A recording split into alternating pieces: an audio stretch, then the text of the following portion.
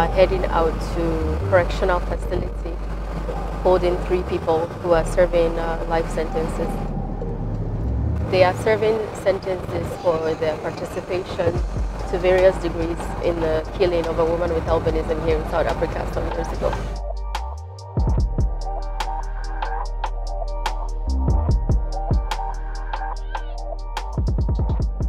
Ordinary people can fall prey to lies and falsehoods and myths about people with albinism.